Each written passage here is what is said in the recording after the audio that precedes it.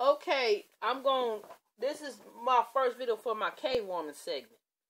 I like watching Shonda Freeman. If you remember her, she was a Fat Man Scoop wife on a husband and wife, or man and wife. I forget the name of the show. It was a cute little web show. Now, she made this great video talking about women perception and representation.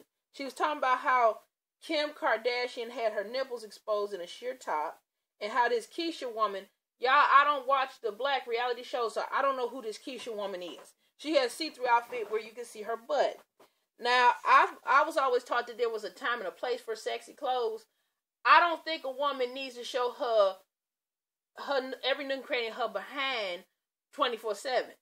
I know that you don't want this picture in your head, but I am a nudist and I walk around my house nude. When I go overseas once in a while, I walk around nude because they're nude. I go to nude beach. I love it. However, I know there's a time and place. I know that when I'm going for a job interview and I'm at a certain job and I'm at church, might want to be more conservative.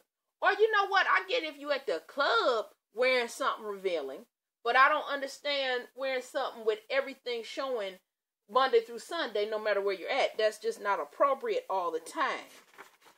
Now, the other stuff she was saying was that young girls look up to Kim K, and the girls, they should watch how they present themselves.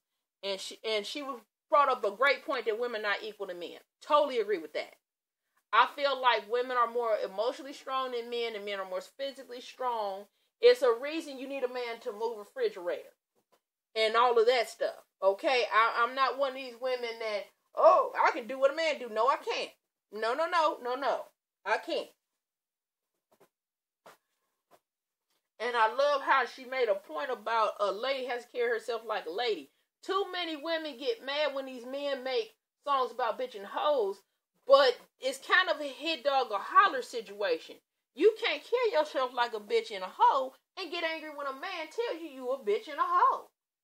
I never understood that. If you don't carry yourself a certain way, you can't demand a certain level of respect.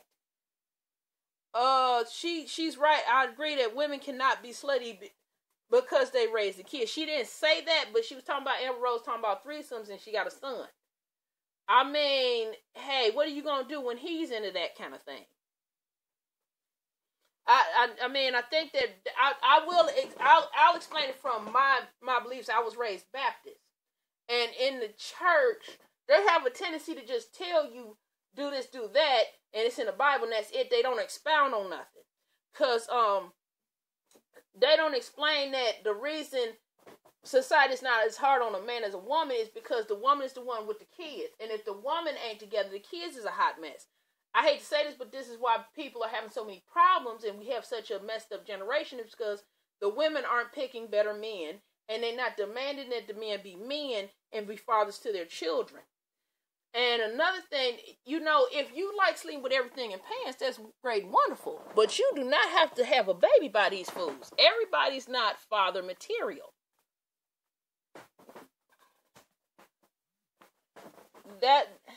Okay, and I was going somewhere else with that. Basically, if you got kids, it's one thing to go to the club and be sexy. It's a whole nother animal to be sleeping with everybody in front of your daughter. And then another thing, when you bring all these men home around your daughter, what you teaching her? You teaching her to be loose, which ain't good for a woman. And you teaching her to use her body instead of her mind. I feel like there's a time and a place for a woman to use her body and her mind.